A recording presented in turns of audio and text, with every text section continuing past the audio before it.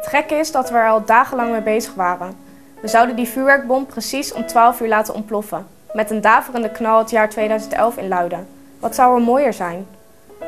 Was het maar nooit gebeurd. We wisten natuurlijk dat het gevaarlijk was. Maar het was spannend. We lieten ons meeslepen door filmpjes op YouTube. Dat kunnen wij ook wel, snap je wel?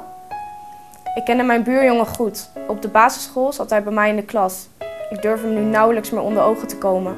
En wat moet ik straks tegen hem zeggen? Gelukkig nieuwjaar, terwijl hij nog steeds met de gevolgen van die knal te kampen heeft? En Ruben die zie ik niet meer. De gebeurtenissen hebben zo'n dreun gegeven bij ons en bij de mensen om ons heen. We kunnen elkaar daar niet meer in steunen. Als ik er zo over nadenk, ben ik echt nog veel meer kwijtgeraakt. En waarom? Om een harde knal te horen. Meer niet, een harde knal. Normaal gesproken hockey ik 3 keer per week. 2 keer per week trainen en op een zaterdag een wedstrijd. Ik zat in de jeugdselectie. Zat.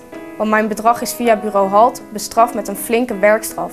Maandenlang moest ik plantsoenen vegen op zaterdag. En wat zei mijn trainer toen? Niet kunnen spelen is niet in het team. Die vuurwerkbom was natuurlijk al niet slim. Om deze af te steken in de buurt van het bushokje was al helemaal dom. Het waren eigenlijk 2 knallen. De bom en direct het bushokje. Glasscherven vlogen in het rond en ik zag toen direct mijn buurjongen op de grond liggen. Hij schreeuwde het uit, handen voor zijn ogen. Ik heb de gevolgen lang gevoeld, want naast mijn sport verloor ik ook mijn baantje door die haltstraf.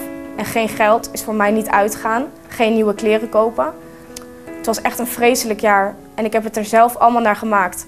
Mijn buurjongen stond daar toevallig. Eigenlijk een wonder dat hij nog leeft. Die knal was zo vreselijk hard. Je voelde de luchtdruk zich gewoon verplaatsen. Dwars door het piepen in mijn oren hoorde ik allerlei mensen roepen. Bel een ambulance, bel 112. Overal lag glas. Diverse mensen hadden bloed op hun handen en bloed op hun gezicht. En mijn buurjongen die lag daar maar, gillend van de pijn. Zijn handen voor zijn ogen. Omstanders verleenden meteen eerste hulp. Met de ambulance kwam een politieauto mee.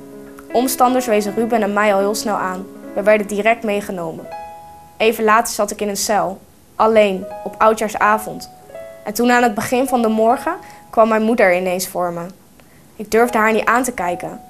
Later hoorde ik pas hoe erg mijn buurjongen eraan toe was. Weken later pas heb ik hem opgezocht en sorry gezegd. Het waren de allermoeilijkste minuten uit mijn leven. Ik wilde het echt nooit meer meemaken. Oud en nieuw zal voor mij nooit meer hetzelfde zijn.